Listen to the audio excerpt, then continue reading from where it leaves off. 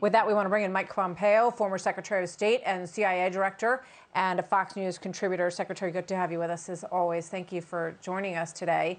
You've been watching this along with us. What would you like to say about what John Kirby just said and what you're hearing in there?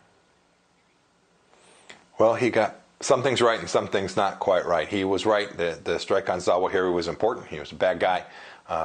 It's a kudos to the intelligence community during my time, and now after it, a lot of work done to get him and take him off the battlefield. It is a righteous strike against a horrible man who killed lots of Americans.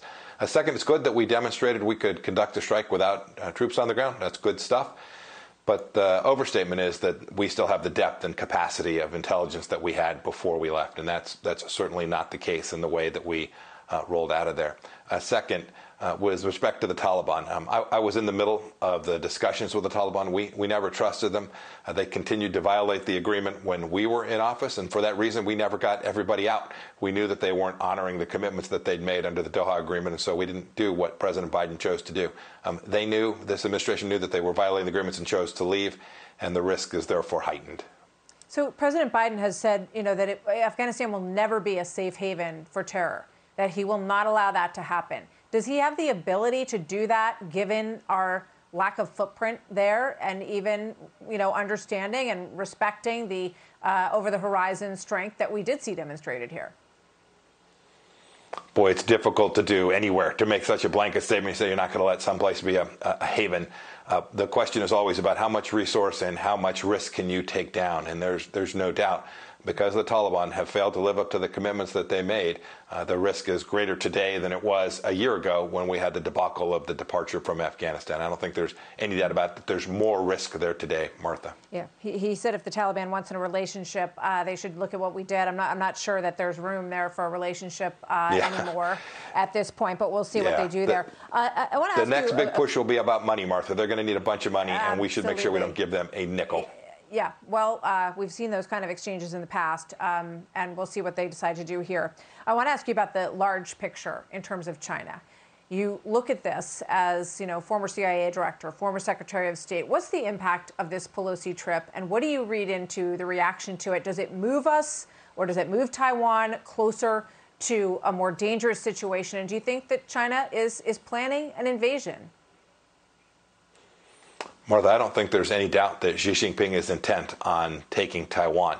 He calls it reunification. We know that it is the destruction and the violation of the sovereignty of an independent nation. Even Kirby used the language, says we still need to defend Taiwan, even though he went wobbly when he talked about the history there. The Chinese are a bit tiresome on this, Martha, I'll be honest with you. They overreact to silly things like a visit from a parliamentarian from a free nation and threaten all kinds of silly stuff. We shouldn't be on defense here. We're doing the right thing. Speaker Pelosi did the right thing by traveling there after we were threatened, not letting the Chinese Communist Party bully us. I think Xi Jinping's plans didn't change one iota because of Speaker Pelosi's visit. I think his plans remain the same. He may use this as a pretext to mess around for a while. What we can't do is be on defense. We have to take a series of actions that demonstrate real American resolve. And if we do those things, we can push back against the CCP's threats, not only on Taiwan, but here in our homeland as well. Just have 20 seconds, but I thought it was interesting. John Kirby said we will continue to manage what Beijing decides to do. Roughly, that's not verbatim, but roughly. Yeah, that's backwards. It should be the Chinese Communist Party that fears what America will do, that it fears American strength. Economic power from the United States of America is something that can put the Chinese Communist Party at enormous risk. We should support the Chinese people. We should pressure the Chinese Communist Party, and we can convince them not to behave in the very ways we've seen them behave these last handful of days, Martha.